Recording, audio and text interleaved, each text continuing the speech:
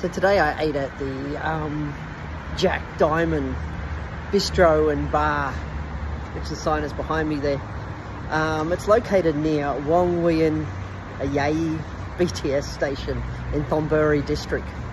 I've eaten here several times and it has a great menu. It has a variety of Thai dishes and Western dishes, and it also has a lot of different types of drinks you can order. And I had an orange and vodka here today, and I had a sea bass with turmeric, grilled sea bass, and the whole thing cost me about 410 baht, and it was delicious. And every time I've ordered food here, it's been absolutely delicious. They don't have much of a dessert menu here, so it's quite limited, but the desserts they do have are nice. I must admit, I've had a few different ones, and but overall the food here is really nice. And if you live in this sort of Thonburi district or near Wongwian Yai station, then it's worth a try.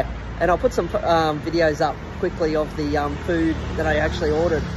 And but yeah, this place is worth a visit. Now this place has both outdoor and indoor seating areas.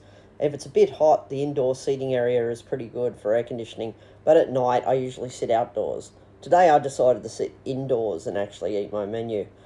Eat my food, I should say. And as you can see, this was the item I actually ordered off the menu, the grilled sea bass. And this was delicious, this grilled sea bass. I just love the taste of it and the flavour of it, and some crunchy stuff they put on top of it. It was just really nice flavoured, especially with the turmeric added to it.